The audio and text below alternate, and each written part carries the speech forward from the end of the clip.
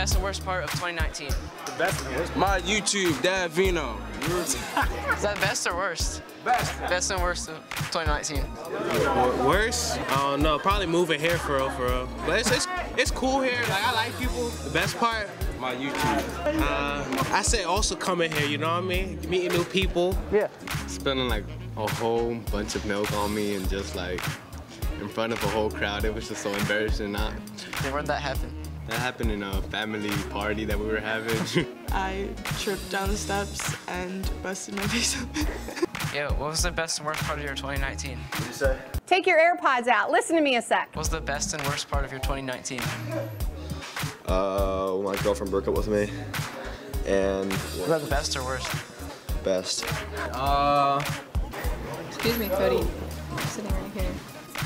The Ravens going 14-2. There we go. Worst part? I don't know. 2019 was pretty good. What about the Titans when they beat them?